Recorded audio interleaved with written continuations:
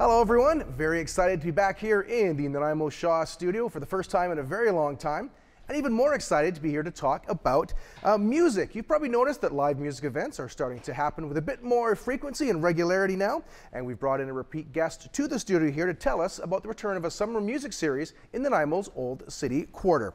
Very happy to chat with a series organizer and a darn fine percussionist, composer, musician, band leader all in his own right, James McRae. James, welcome back to Shaw. Matt, thank you. It's great to be here. It's really fun to see you and reconnect with you. And yeah, it's exciting. So live music is happening again. You know, it sort of kind of just like exploded in you know, March, April. It's just like a profusion of live performances happening. And the beautiful thing about this is it's all free shows and it's all outdoors. So you know, and it's a wide variety of music. It's I think it's going to be really a lot of fun.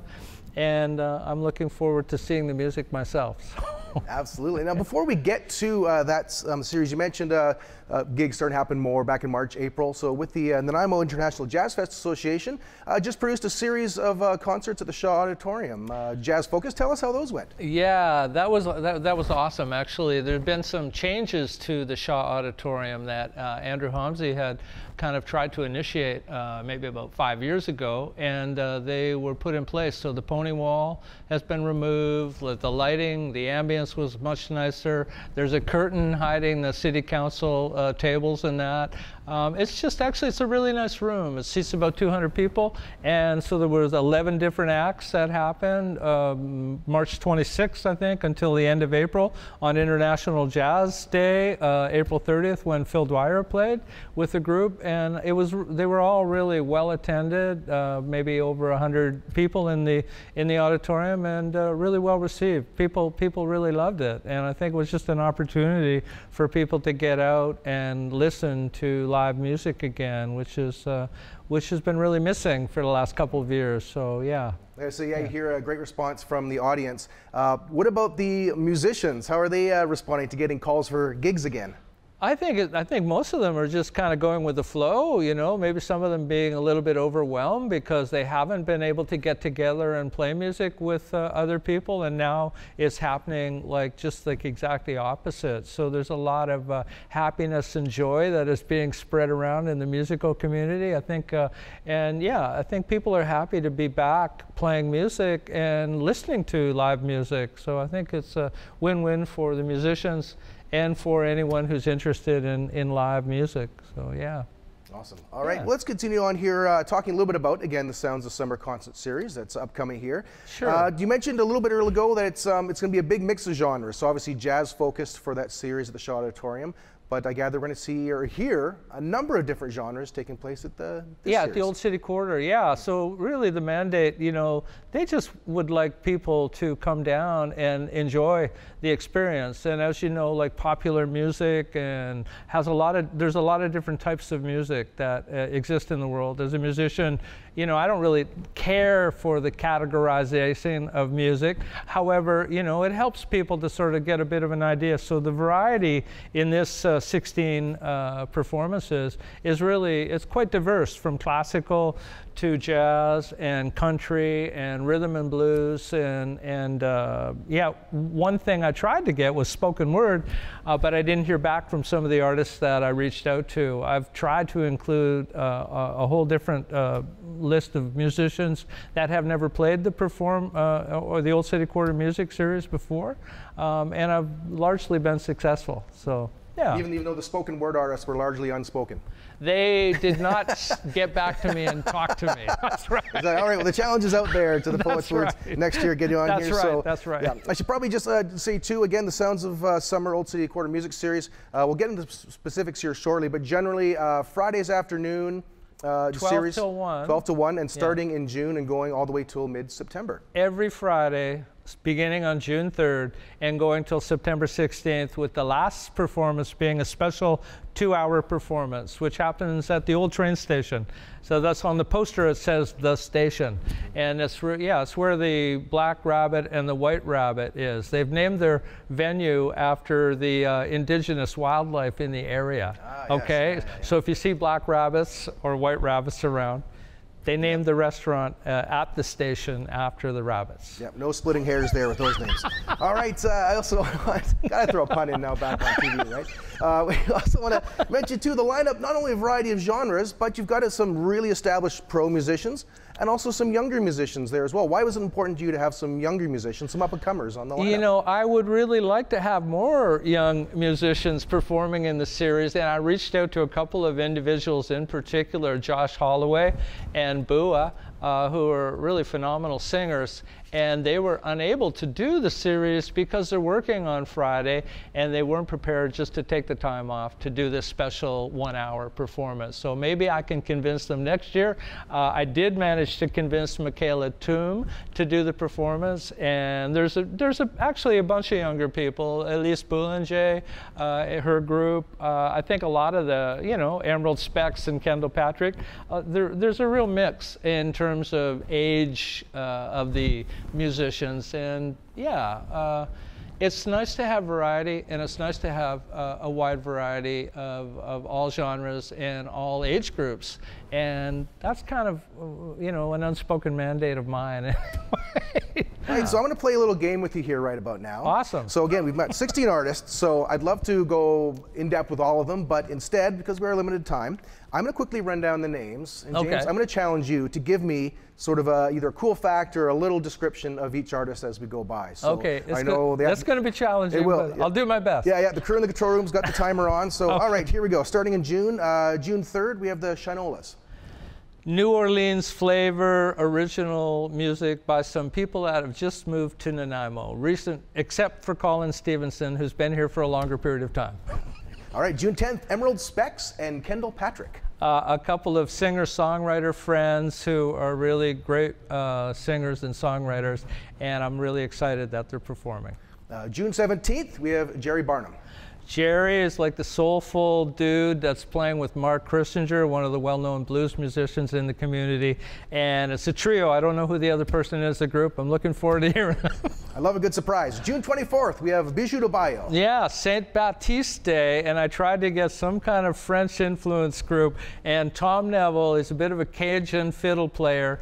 Him and his friends from Duncan, Bijou de Bayou, are going to be performing on Saint Baptiste Day, June 24th. All right, July 2nd, Andrew Homsey's Bumbleberry Jazz Jam. Yeah, I'm not sure what the Jazz Jam is, but it's a big lineup, and I'm sure it'll be fun because Andrew is really a colorful and entertaining character. So I don't know who's in the group. He did ask me. I might be performing. I'm not sure yet. All right, let's pick up the pace here. July 8th, Woodley Range Band.